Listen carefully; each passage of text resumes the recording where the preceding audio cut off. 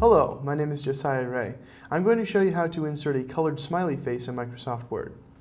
So I've got Word open, and I'm going to come over to the Insert tab, and we're going to click on Shapes.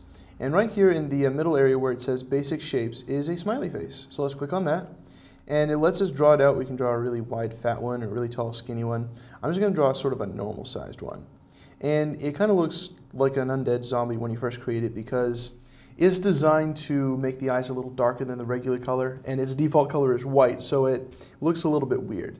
To change the color on it, what we want to do is come up to the Format tab, which should automatically open for you, and Shape Fill.